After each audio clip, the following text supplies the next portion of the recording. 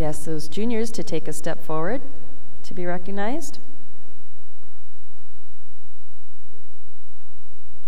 Second place junior in the class and also winning the production award is entry number 2827, Ainger Advent Jessa Red, exhibited by Brittany Hill of Bristol, Vermont.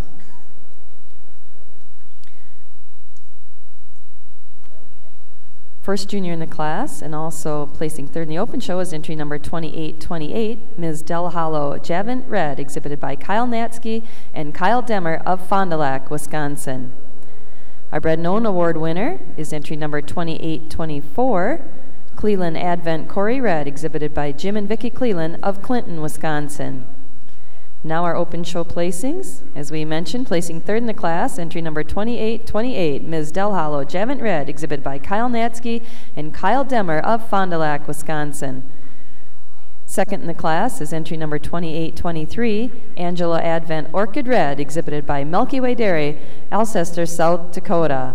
And winning the class and also named Best Udder is entry number 2829, Starmark Ad Hot Stuff Red, exhibited by Nathan Thomas, Mike Heath, and Will Yeager of North Lewisburg, Ohio. Congratulations.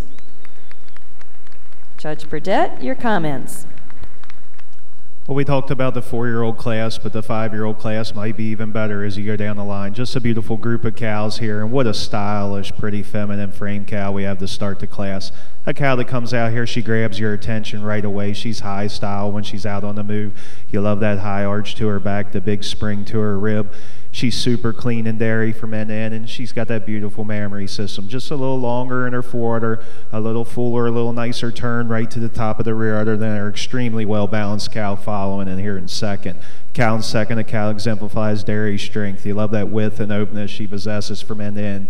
A cow that when you get her out here on the move, she's got a little more stretch from end to end, just a touch bit cleaner the whole way through, a little wider through those hooks and pins than another well-balanced cow following in third.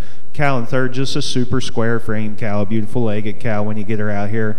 We give her the advantage today, a little more bloom to her mammary system, just a little more bloom to her hide the whole way through over another really well-balanced cow following in fourth.